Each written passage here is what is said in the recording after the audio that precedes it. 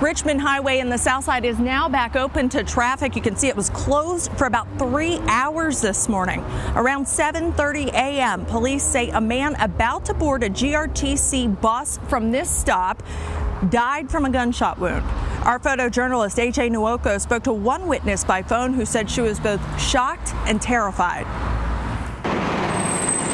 So at approximately 7:28 this morning, officers were called to the 0000 block of Richmond Highway for the report of a person shot. I was in the car, was on my way to work, and I saw a person with pointed gun. And all you could hear, boom, boom, boom, boom, boom. Officers arrived and found a male at the rear door of a GRTC bus. He had suffered an apparent gunshot wound and was pronounced dead at the scene.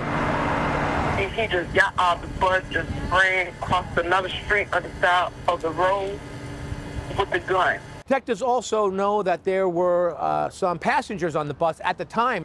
Everybody was screaming and running out the bus. Some passengers may have left the area.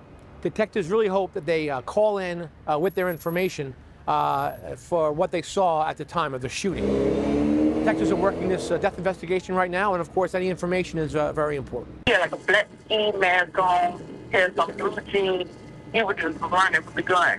All you see is like a Glock. The individual was preparing to board the bus at the GRTC bus stop at the time he was shot. So this could be a bit of information that can help maybe a passerby, a witness, someone that was on the bus. Really prepare them to come forward with their information.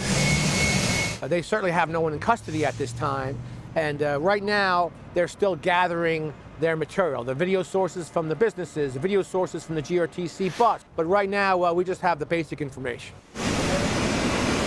We're living in the Wild West right now. It's traumatized me. I'm still shaking to this day right now. GRTC sent out a statement expressing condolences to the family of the victim. That person has still not been identified publicly. And while this is still considered a death investigation, Richmond has already had 52 homicides so far in 2023. Live in Richmond, Bree Season, CBS 6 News.